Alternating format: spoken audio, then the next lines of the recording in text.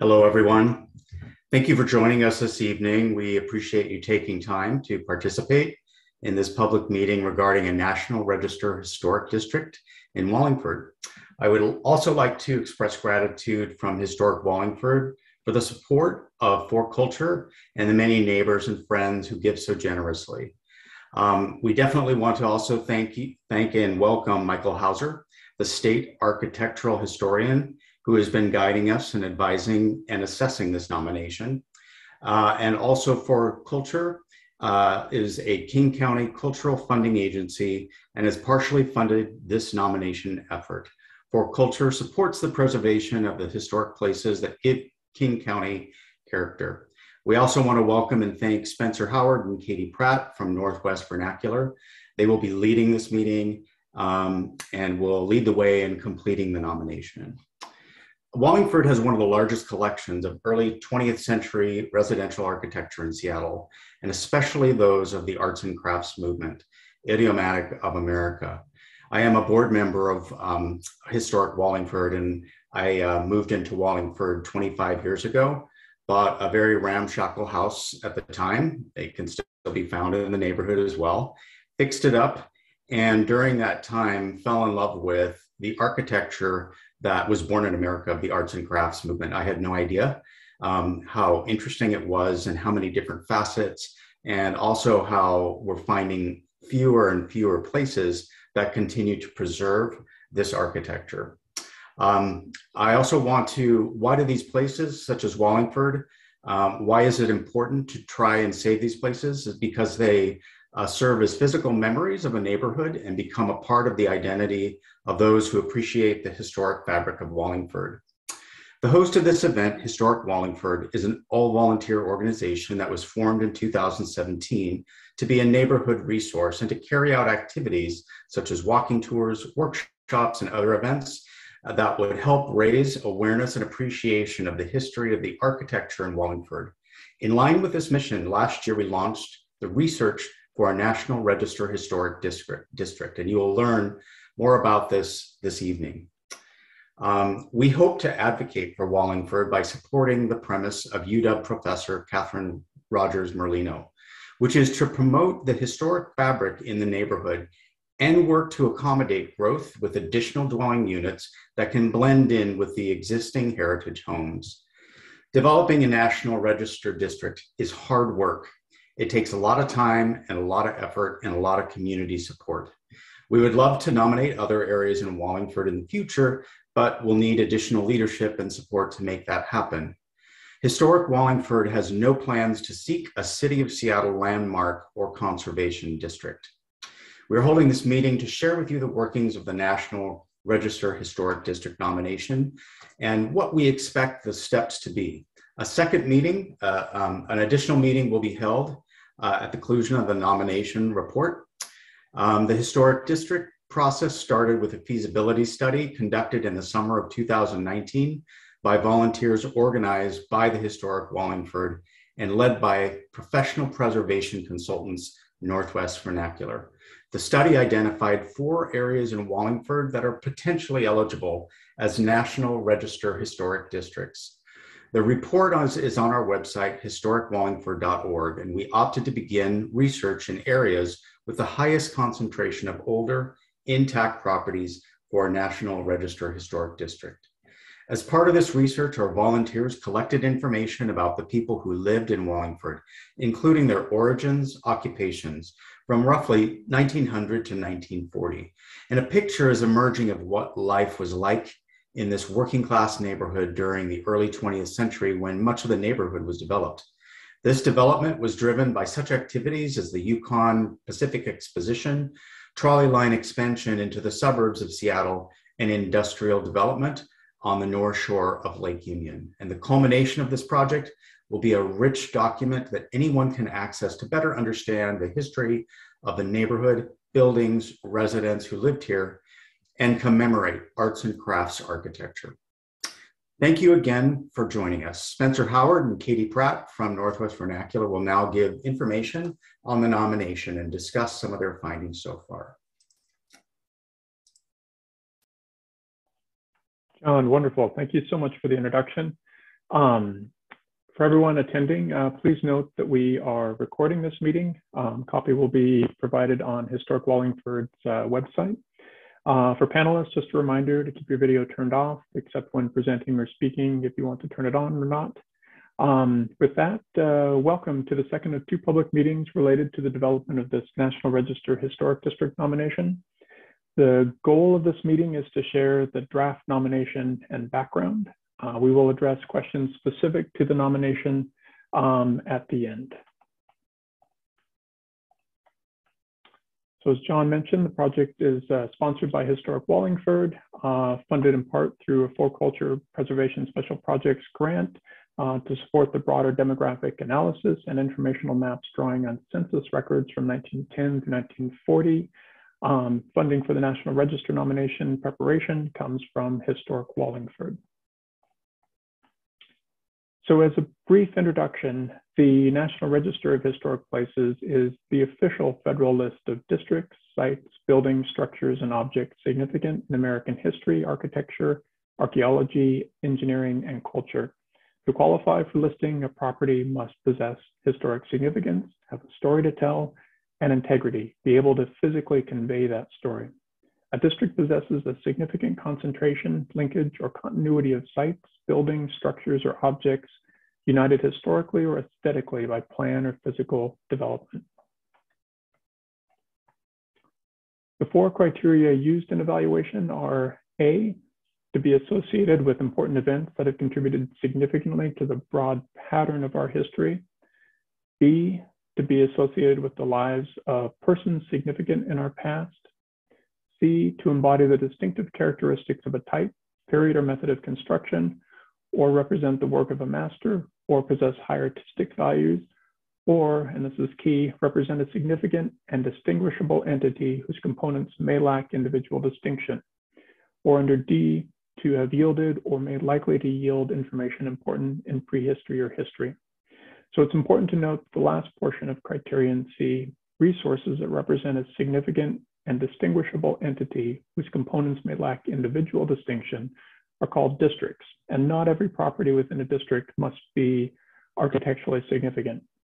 The Wallingford Meridian Streetcar Historic District is significant under National Register criteria A and C at the local level of significance in the areas of architecture and community planning and development.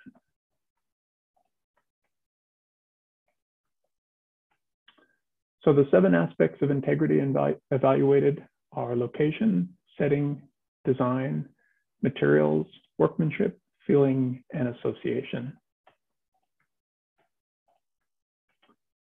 The boundary for the historic district is shown with the bold black line on the map and encompasses the area shaped by the underlying plats and unique connection to 3 streetcar lines during the period of significance and through the duration of most of the construction within the historic district.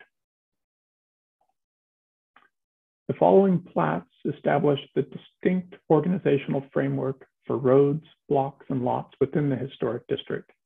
These plats, located at the then north edge of the city, benefited from proximity to the streetcar line along Interlake Avenue North at the west edge of the historic district and along the Meridian line a half block south of the district along North and Northeast 45th Street, as well as proximity to places of employment. The distinguishing characteristics of block and lot sizes and near absence of alleys reflect the multiple development influences shaping the spatial character of the historic district and the transitional role of the 1891 Baltimore addition between the west and east platting patterns. So the period of significance ties in with historic events in the neighborhood, as well as physical construction of buildings and transportation networks. Period of significance is the length of time when a property was associated with important events, activities, or persons, or attained the characteristics which qualify it for National Register listing. Period of significance usually begins with the date when significant activities or events begin giving the property its historic significance. This is often a date of construction. So for this district, the period of spans from 1900 to 1936. beginning with the construction date of the oldest extant property within the district, which is shown at left, and 4532 Corliss Avenue North, built circa 1900 and shown in the left photograph. It ends in 1936, the last year streetcars were the only public transit form servicing the district. Streetcar lines accessing the district begin to switch to motorized buses and trackless trolleys beginning in 1937, a transition that was completed throughout the city by 1944. Most of the construction within the historic district occurred within the period of significance, as shown in this map. The purple properties being those built within the period of significance. Single and multiple family residential buildings comprise a defining characteristic of the historic district, reflecting architectural styles and kit houses popular in the Pacific Northwest during the first decades of the 20th century. The building forms, styles, and associated garages convey the pattern of development and density associated with a period of intense growth in the city. This map shows current use patterns within the district. Single family are shown in purple and are the majority use. Multiple family are shown in red and are the next most numerous use within the district. Of note too are the dark green building footprints, which identify single family conversions to multiple family use. So houses in the older 1880s and 1890s plats in the west and central portion of the historic district span multiple lots, while houses in the east portion platted in the 1900s typically reside within a single lot. Houses throughout the district orient towards the street with a narrow front yard and modest large backyards depending on the house size. Houses are typically centered within their respective parcels or placed with a narrow setback between adjacent buildings, characteristic of a denser urban setting. Due to the near absence of alleys, garages occur both in front of and behind houses. Single-family house conversions to multiple family dwellings, both within and outside of the period of significance, provided an important mechanism for increasing density within the historic district.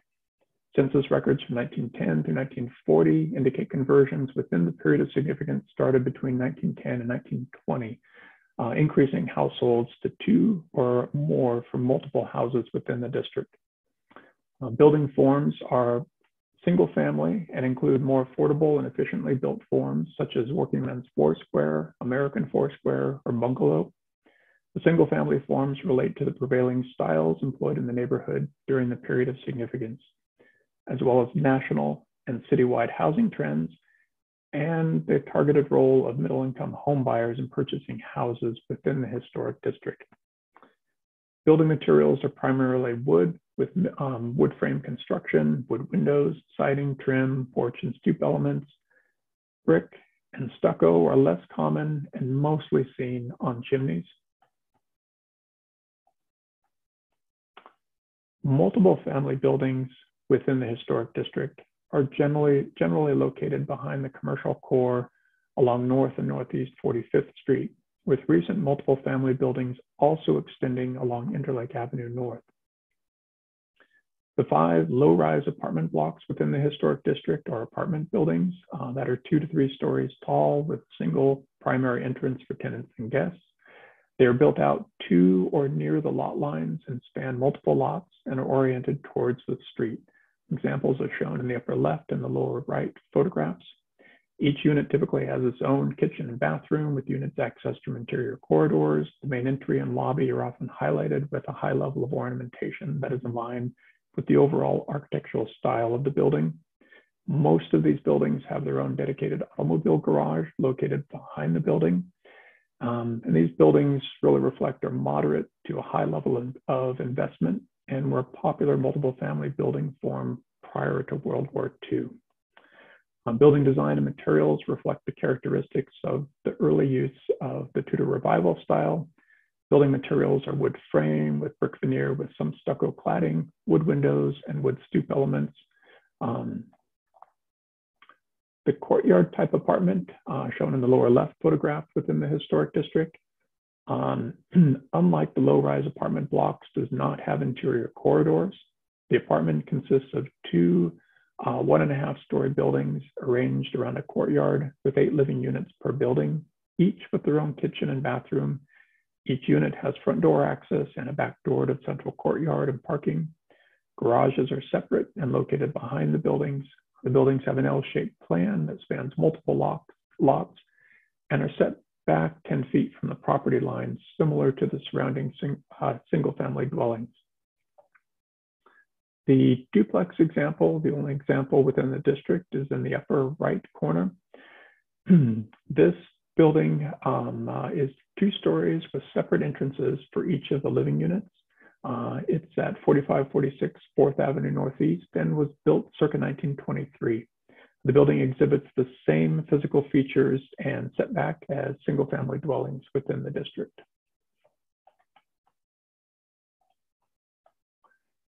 So architectural styles. The application and often interpretation by contractor and builders of architectural styles convey prevailing national and citywide trends at the time of construction, in addition to adaptations to the socioeconomic conditions of building owners and the targeted home buyer preferences and available standing. The high volume of buildings designed in the Craftsman and Classical Revival styles shapes the visual characteristics of the historic district. Colonial Revival, inclusive Dutch Colonial Revival, and Tudor Revival hold a secondary role in shaping the architectural character of the district. The Craftsman style is the most common style used within the district, with 305 extant buildings using the style. The first large-scale use of the style occurred in 1905, with 16 buildings completed. There followed a brief drop over the next 2 years, and then the style peaked between 1909 and 1916, followed by another brief lull, and then the style returned to popularity again between 1918 and 1922. Use of the style based on extant buildings tapered off to just 1 building built per year in the late 1920s, and by 1929 was no longer in use. The Craftsman style is the first major architectural style movement that originated on the West Coast. It dominated residential architecture from 1905 until about the 1930s throughout the country.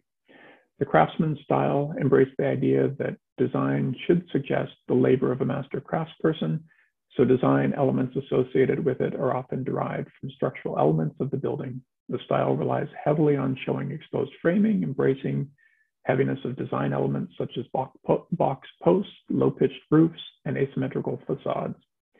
Wood is the primary exterior cladding material, with river cobble, stone, or brick utilized on porch supports and chimneys. The popularity of the Craftsman and its associated bungalow form spread locally and nationally with the publication of plan books like Judd Yoho's Craftsman Bungalows, published in 1916.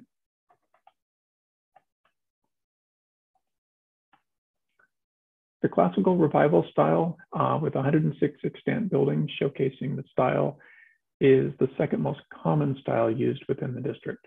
The style came into use within the district as part of the first buildings built in the early 1900s and peaked in use between 1906 and 1912. A brief burst of use followed in 1915, with the style ceasing in use by 1924, except for one outlier in 1930.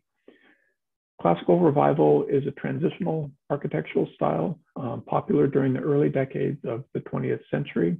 It incorporates classical details on bungalows, foursquares, and working men's foursquares.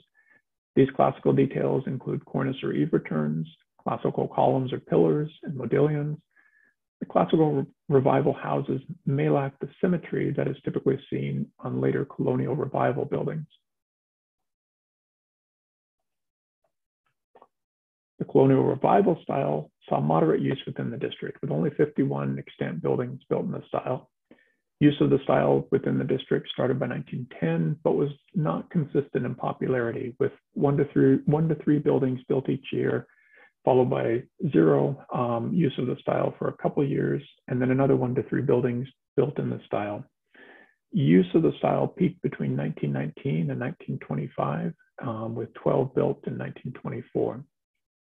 So the colonial revival has been a popular architectural style in the United States, particularly on residential buildings. The colonial revival houses imitate, but do not directly copy, the Federal and Georgian style buildings constructed during the United States' early years. Colonial revival houses typically feature symmetrical main facades, double hung windows, side gabled or hipped roofs, cornices with dentils and modillions, and prominent front entrances. Colonial revival houses may be 2 to 2.5 stories or maybe single-story bungalows. The Dutch colonial revival style, as shown on the lower right photograph, is a subtype of the colonial revival and was used on 28 extant buildings within the district. It started in use by 1905 and continued as just a couple buildings built in the style every couple of years until it peaked between 1920 and 1923 with 18 built. The style draws on late 18th and early 19th century Dutch colonial architecture from former Dutch colonies on the East Coast. In practice, within the district, the style generally applies to a colonial revival style building with a gambrel roof. And again, wood is a primary exterior cladding material.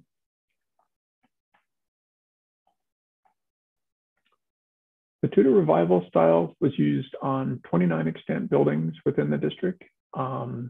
Use of the style started by 1906 and continued with just a few buildings built each year. The style really peaked between 1925 and 1929 and saw a high volume of use on multiple family buildings, the low-rise apartment buildings and the courtyard apartments. The Tudor revival style loosely interprets the decorative elements of the Jacobean and Elizabethan buildings of the late medieval period in England and typically feature a dominant cross gable on the front facade, steeply pitched roofs, decorative half timbering, tall, narrow windows often grouped, and massive chimneys. Gable details, patterned brickwork, and round or Tudor arches are also hallmarks of this style. The Tudor revival is a variation of eclectic revival, and so other variations that you might have seen include Swiss Chalet revival, Mission revival, and Spanish eclectic.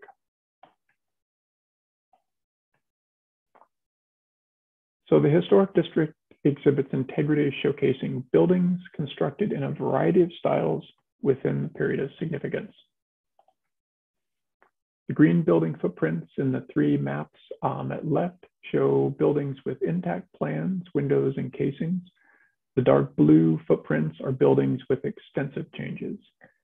So the location and design communicate the interrelated development pattern of historic contributing buildings and the underlying plats. The integrity of setting around the historic district has changed with the growth of the neighborhood's commercial corridor along North and Northeast 45th Streets, transitioning to single-family buildings or transitioning single-family buildings to commercial use and replacing them with low-rise commercial buildings. Commercial development along Stoneway North has also replaced single-family dwellings along the street. Within the historic district, the landscape character retains integrity and general consistency with early 20th century residential subdivisions. The district retains integrity of materials and workmanship. Most of the buildings, as evidenced in the 3 maps, retain key exterior cladding and window materials related to their original construction. The historic district retains remarkable integrity of feeling and association. The main architectural styles utilized in the historic district remain evident and provide a cohesive identity.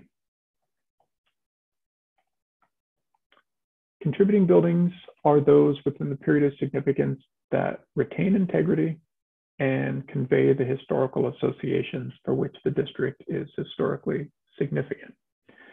Non-contributing are those buildings that are either built outside of the period of significance, so 1937 or later, or have experienced substantial alterations to their exterior visual character.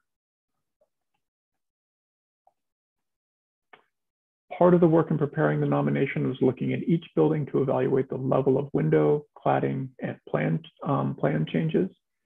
This assessment occurred from the public right-of-way, since the visual character evident when walking or driving along the streets is a measure of the integrity of feeling within the historic district.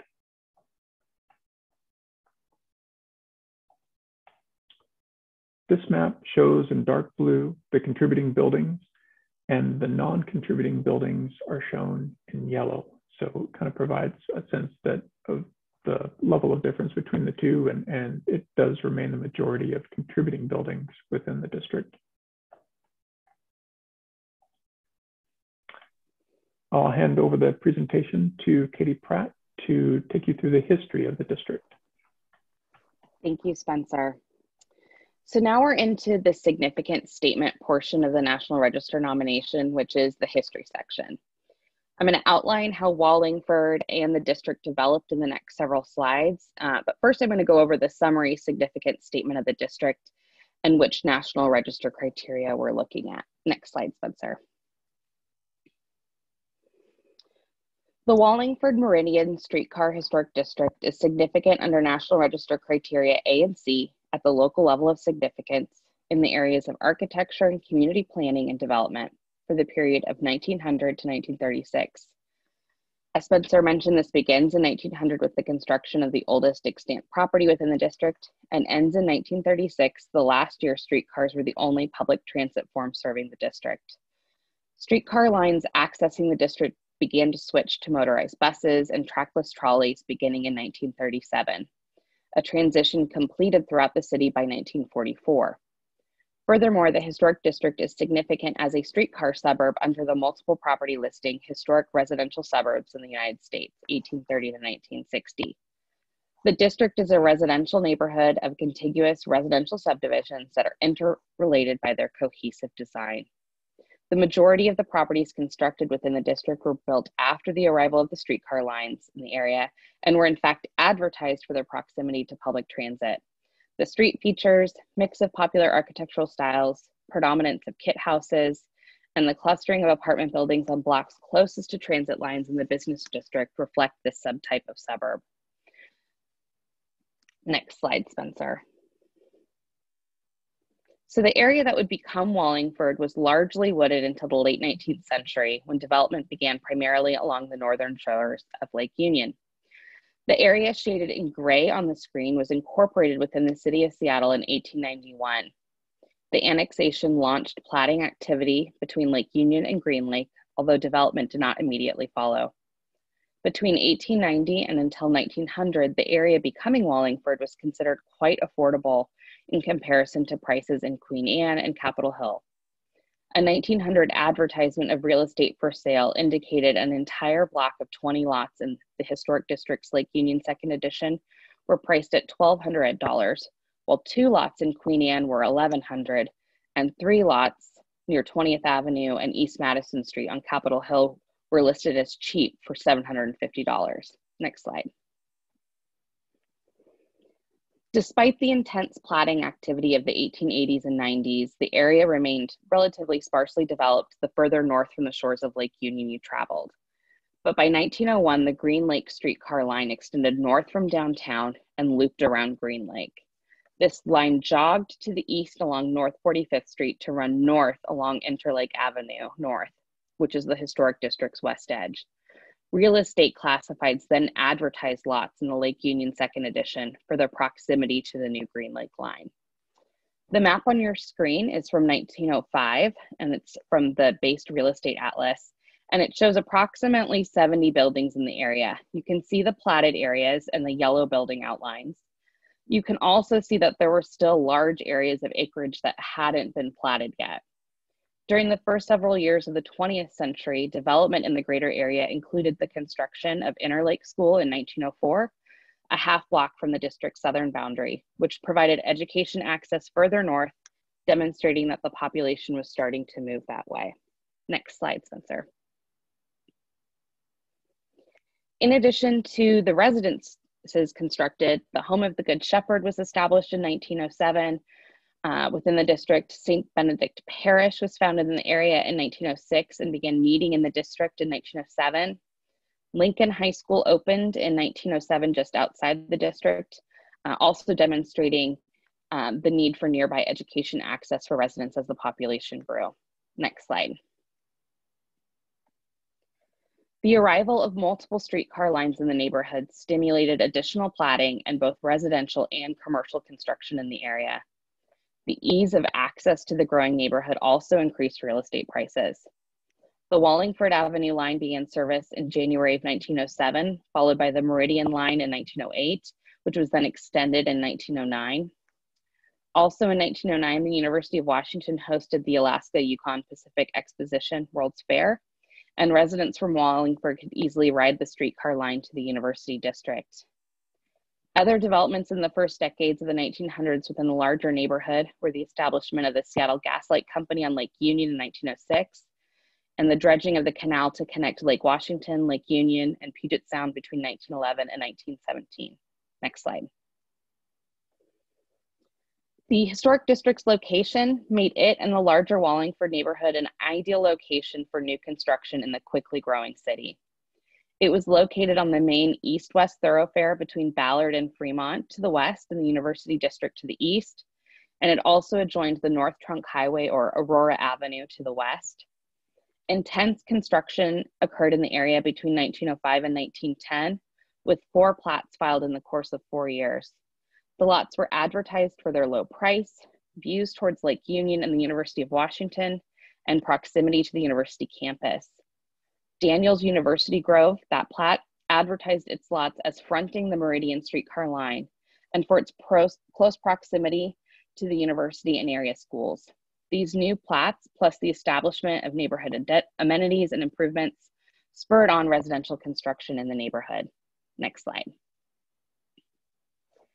In the midst of the historic district's growth, the city of Seattle established the Seattle Zoning Commission in 1920. The commission began surveying the city to report to city council on a recommended zoning or districting ordinance. Prior to this survey, there were a series of building ordinances that really focused mostly on fire prevention and establishing classes of buildings based on their building construction techniques and materials. The city was then divided into those building districts based on those classes of buildings. But after the Zoning Commission completed their survey, City Council adopted Ordinance 45-382 in 1923, which divided the city into districts rather than just focusing on building materials. They also began regulating the use of heights, use, size of buildings, and restricting the location of trades and industries. The 1923 zoning note ordinance largely documented existing uses, or at least building typology, since we know that while the historic district had many residences constructed in single-family form, the ordinance did not take into account single-family residences that were used by multiple families. Over 75% of the historic district was constructed in or prior to 1923 when the ordinance was adopted, and the land within the historic district was classified as within a first residence district, with the exception of the home of the Good Shepherd, which you can see the diagonal hash marks on the map, which was classified as a second residence district. First resident districts allowed single-family dwellings, public schools, private schools, churches, parks and playgrounds, art galleries and libraries, private conservatories for plants, as well as railroad and shelter stations. Next slide. After the 1923 zoning ordinance was passed, the Wallingford Commercial Club did petition the Zoning Commission to rezone part of the neighborhood to allow for additional apartment construction in blocks adjacent to 45th Street. Apartment buildings within the historic district were built between 1925 and 29 and align with this effort to support increased density adjacent to the commercial core. By 1930, most of the available lots in the historic district had been built out and streetlights lit portions of the neighborhood. The community also petitioned for additional access to downtown, wanting a new high bridge over the Ship Canal rather than another drawbridge like what we see in Fremont. Those efforts succeeded when the Aurora Avenue Bridge opened in 1932. And in the midst of bridge construction, City Council approved an extension of the Aurora Avenue Highway through Woodland Park, which opened in 1933. The completion of the highway along the west edge of Wallingford made the neighborhood more physically accessible. However, it spurred a shift in transportation away from the streetcars that had shaped the early development of both Wallingford and the historic district. Highway access to the neighborhood, along with the steady increase in personal automobile ownership and use, altered the landscape of the neighborhood and led to the decline and ultimately the end of streetcar traffic to and through the district and neighborhood. Next slide. In the midst of these transportation changes in the Great Depression, the historic district had an over 10% increase in the number of rental households, from 22% in 1920 to 33% in 1930. The citywide rental rate in 1930 was just under 50% as a comparison. The US government had been encouraging home ownership to middle-class families for years prior to the Great Depression, but it still remained out of financial reach for most urban and working-class families and individuals. This was due to the fact that banks often required 50% down payment, interest-only repayments, and repayment in full after 5 to 7 years. Under FDR, the Home Owners Loan Corporation, or HOLC, was established in 1933, which purchased mortgages on the brink of foreclosure during the Depression and issued new mortgages that had longer repayment schedules and payments that included both principal and interest. The HOLC had lower interest rates and required borrowers to maintain regular payment schedules, so the HOLC was concerned about the risk of borrowers defaulting on their loans.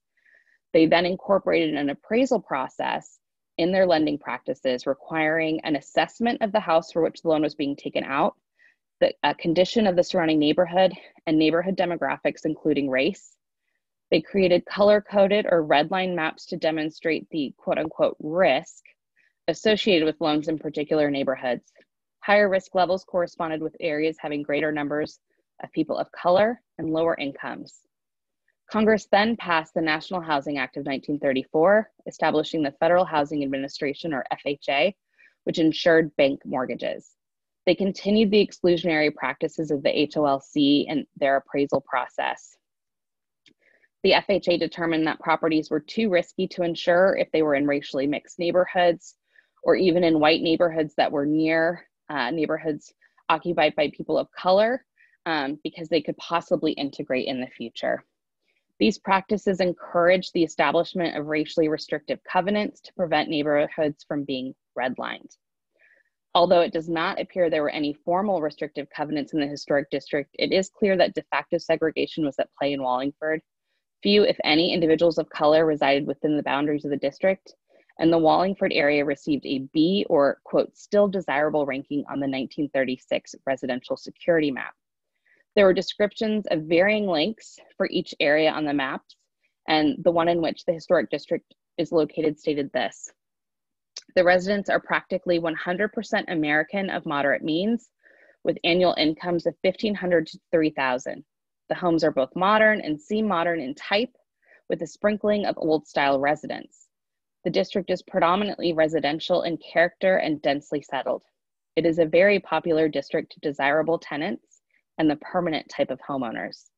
The residences are being maintained in from fair to good conditions. And so I took those annual incomes and ran them through an inflation calculator with the Bureau of Labor and Statistics. And the $1,500 to $3,000 in 1936 would be about $30,000 to $60,000 in today's dollars.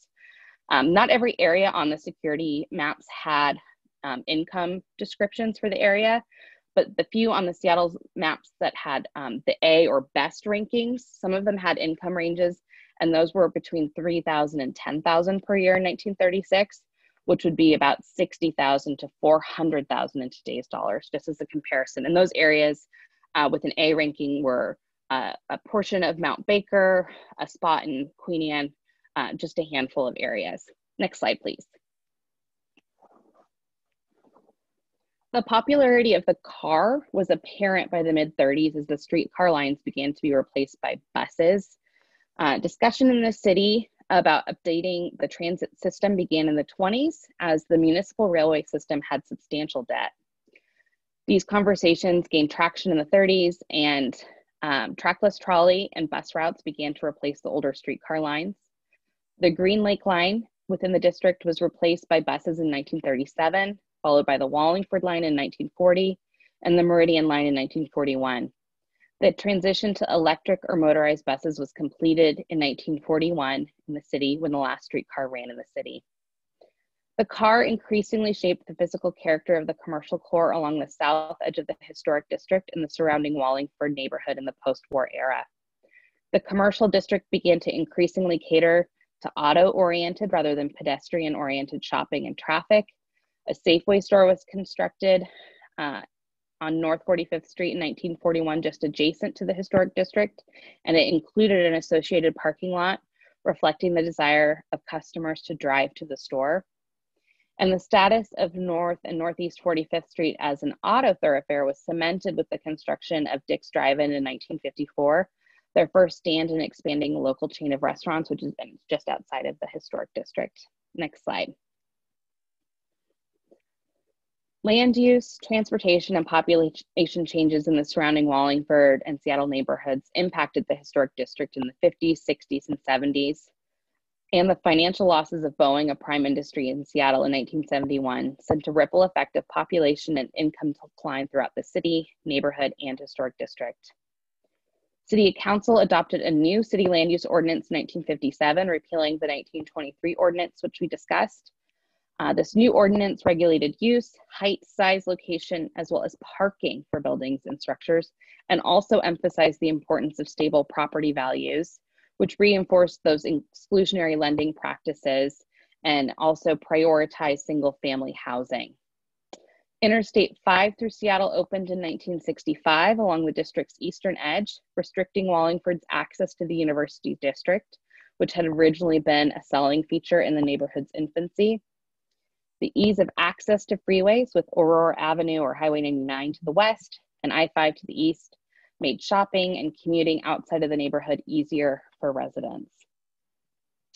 Residential construction remained minimal in the historic district during the post-war years, with a few apartment buildings going up. In sort of the baby boomer era, the University of Washington nearby faced a severe housing shortage, and the value of Wallingford's proximity to the UW reemerged. Developers and property managers looked to surrounding neighborhoods like Wallingford to house students, and many single-family homes in Wallingford's neighborhood were converted to duplexes. Property owners within the neighborhood did push back against this effort, seeking to retain the single-family land use. The natural gas plant on the northern shores of Lake Union closed in 1956. There were a number of other closures within the district or around the district in this period, including Interlake School closing as an elementary school in 1972, Home of the Good Shepherd in 73, and Lincoln High School in 81.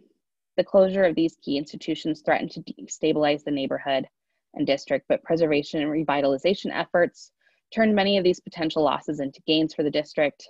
Historic Seattle took over the Home of the Good Shepherd in 76, making it a multi-purpose community center. In 1962, the city of Seattle agreed to purchase the former natural gas plant south of the district and began the decade-long process of remediating the site to convert it into a public park. Gasworks Park, designed by Richard Haig Associates, opened in 1975. And then in 1982, Interlake School was leased to a developer and rehabbed and converted into a mixed-use building that's now known as Wallingford Center. And then in the 1990s, city planning introduced the urban village concept, and a portion of the district was designated as an urban village.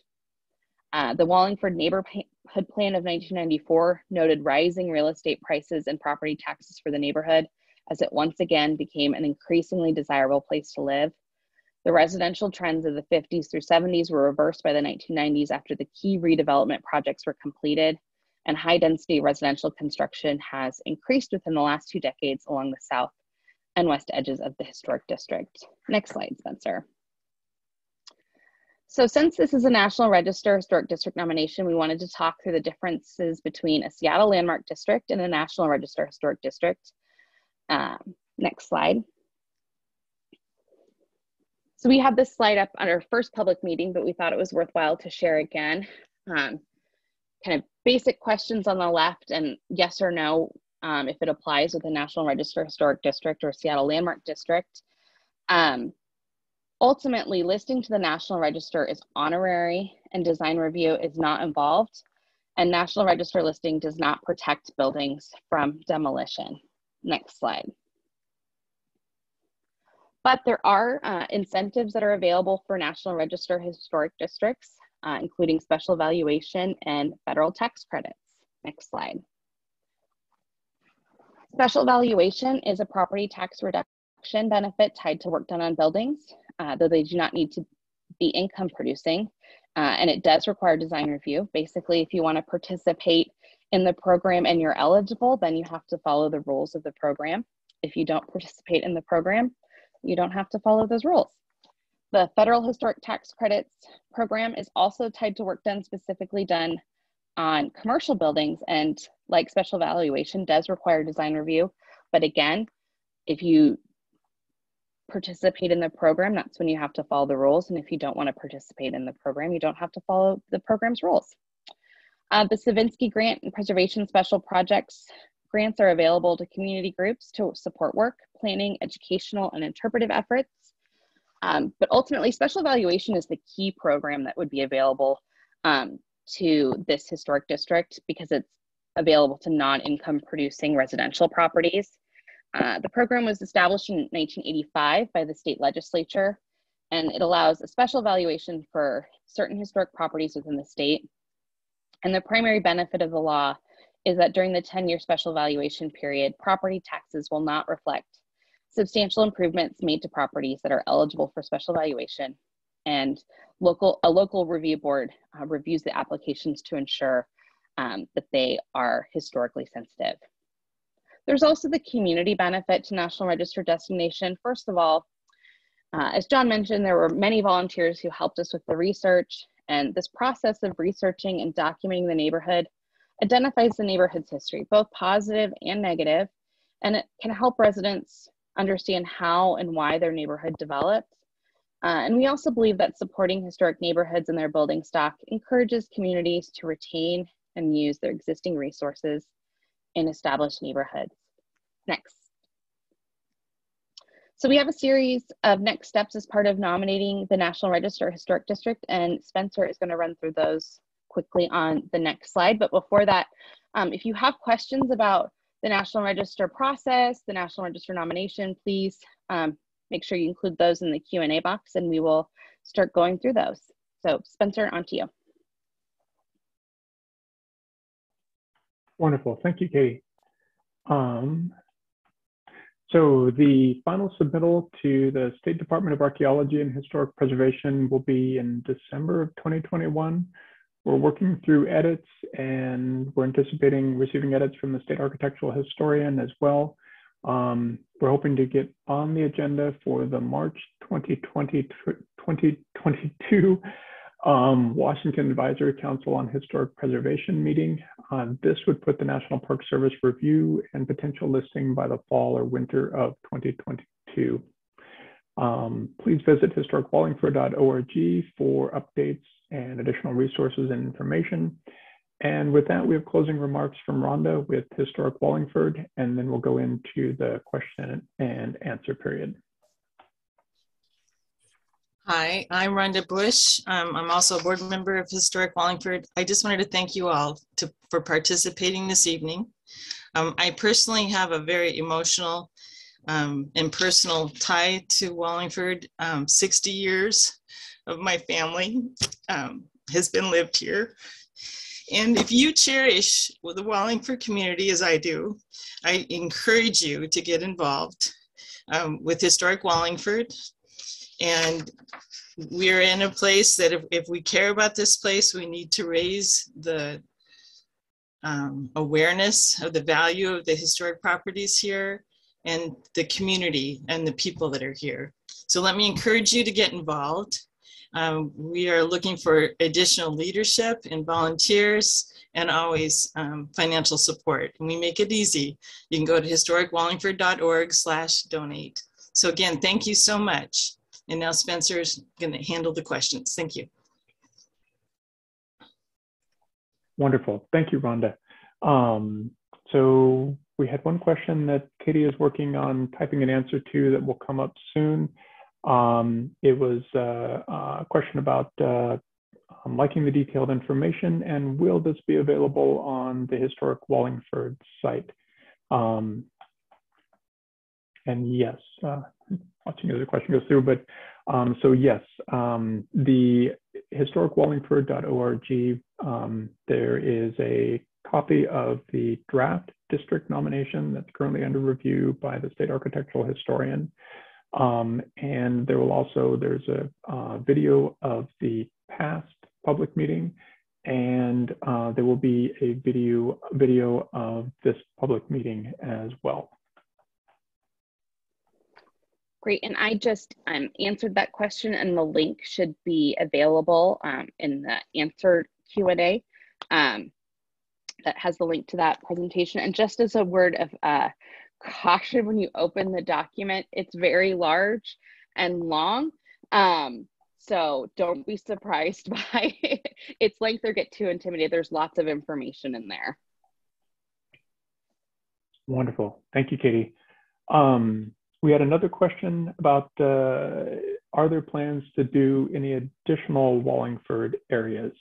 And I would say that I suspect with Historic Wallingford and based on the feasibility analysis of identifying other areas that are potentially eligible, yes, but I think as John pointed out in his opening remarks, there is a strong need for volunteers and participation in Historic Wallingford to be able to support future efforts. So I think for anybody who is interested in seeing this happen for other parts within the neighborhood, I would encourage you to reach out to Historic Wallingford and ask how you can participate.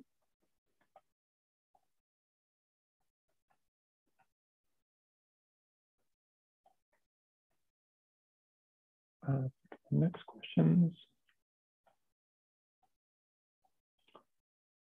So next question is there anything that we can do to preserve more houses and affect the recent changes in buildings to property tax valuation? So it's kind of two parts to that. One, if you want to physically preserve a house, individual City of Seattle landmark designation is definitely the best pathway for that, because that has design review and demolition protection.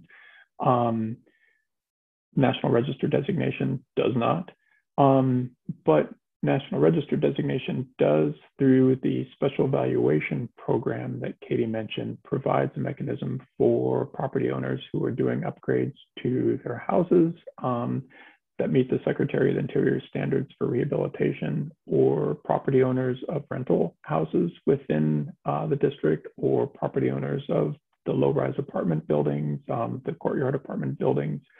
If they're doing upgrades to those buildings to better serve their ongoing tenants, all of those are potential projects that can utilize the special valuation program and be a mechanism to reduce their property taxes for that 10-year time period.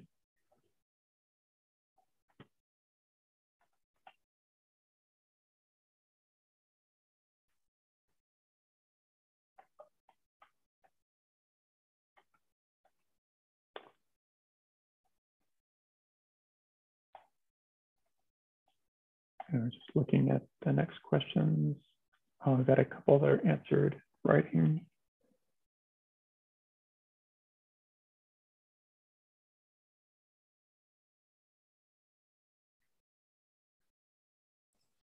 Are you referring to the physical location,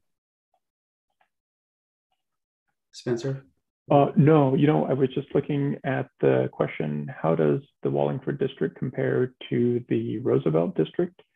And is the Roosevelt district a Seattle Historic District? And no, the Roosevelt district is not a Seattle Historic District. And so it would be a similar type of district in the sense of just a National Register historic district.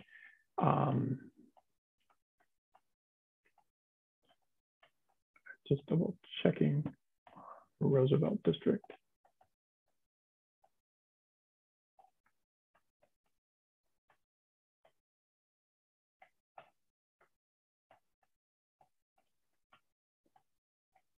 I think I answered that. It would be the same type of district, National Register district.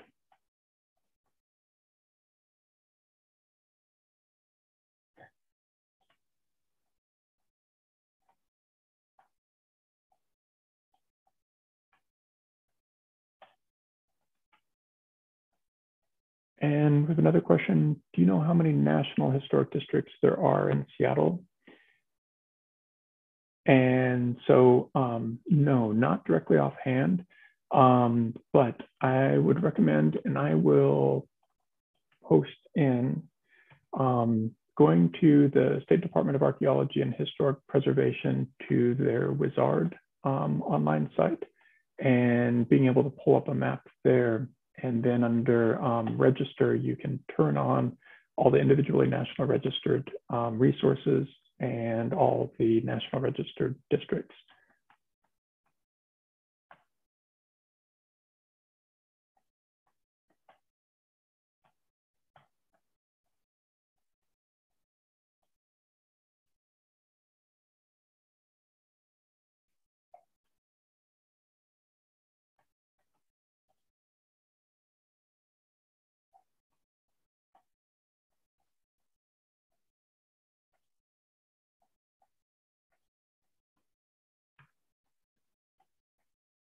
And I just posted the link to the Wizard map in the questions under that.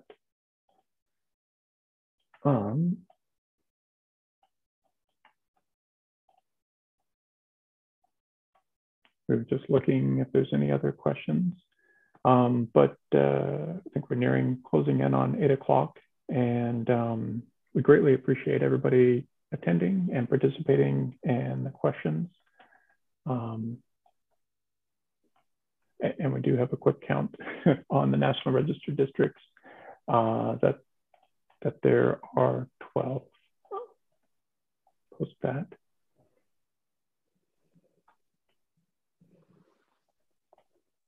And I would just reiterate that Historic Wallingford's website, as well as the Department of Archaeology and Historic Preservation's website, and we can post the website information for the Department of Archaeology and Historic Preservation in the question and answer box as well.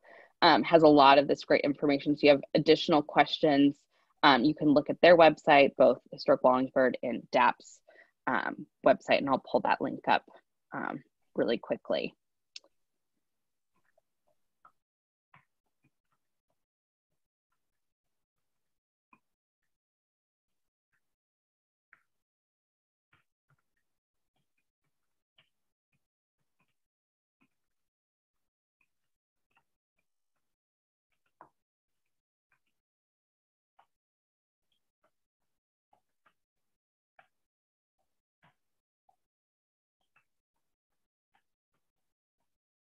Spencer, am I able to post an answer to something that's already been answered within the questions? Yes. Oh, here we go. Yes. Perfect. Sorry. Oh, no problem. So I'm posting at dahp.wa.gov is the website for the Department of Archaeology and Historic Preservation, where you can see everything within the state of Washington and all the other projects that DAP gets to work on.